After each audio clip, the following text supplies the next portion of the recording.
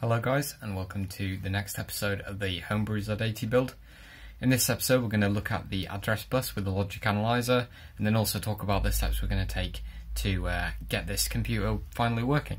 So let's get started.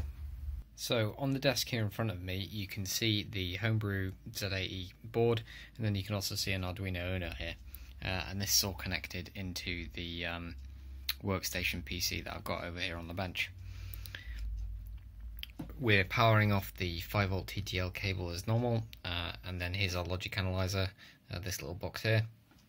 If you've got any questions about this, feel free to ask me in the comments and I'll point you in the right direction for where to find it, and give you some more information about it. I'm actually really pleased with it. It only cost me about £15, and it's invaluable. So it's been invaluable so far.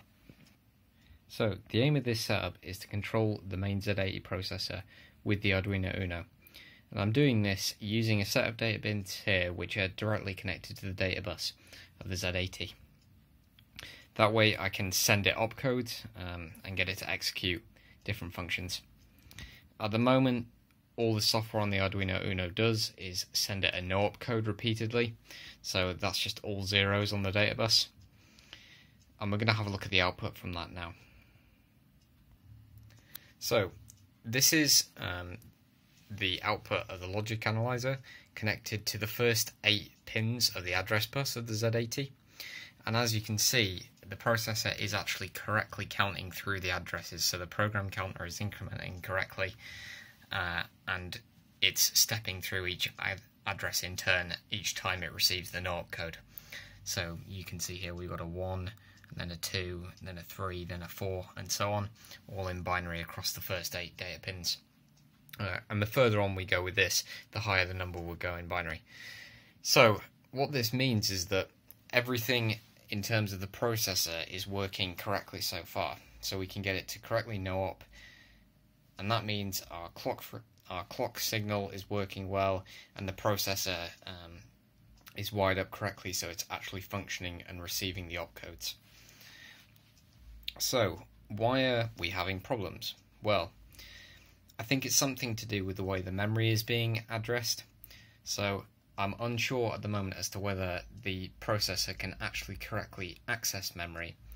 And I also know there's an issue where when the processor tries to access RAM at a higher memory address, it basically can't do that properly because the way the memory, the address bus decoding is happening with this chip up here. So that definitely needs rewiring, possibly with an additional board.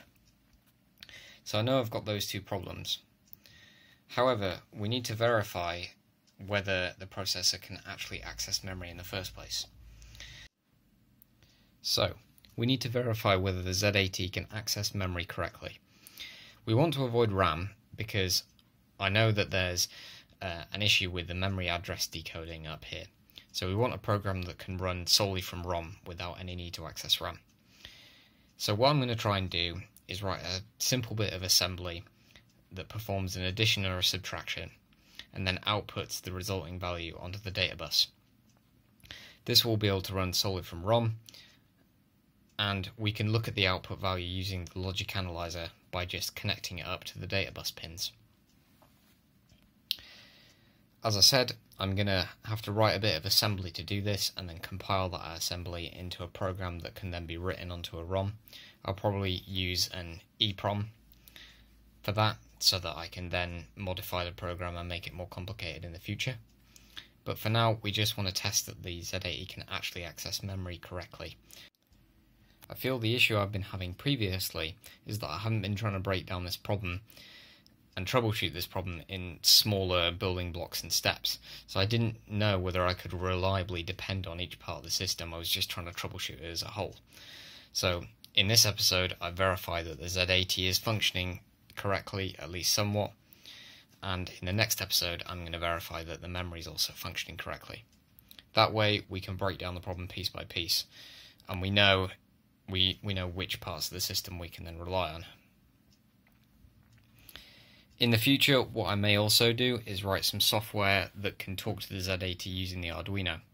That way I can very easily troubleshoot the step troubleshoot the computer board by just writing some code in C rather than having to write assembly every time to do that.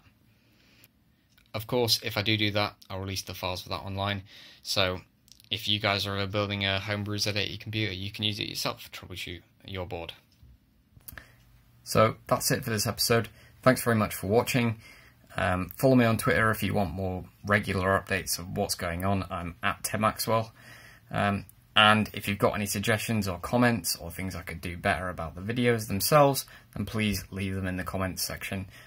And if you want to know more about the logic analyzer, as I said previously, also leave a comment there and I'll try and help you out as much as I can. Thanks very much for watching. Bye.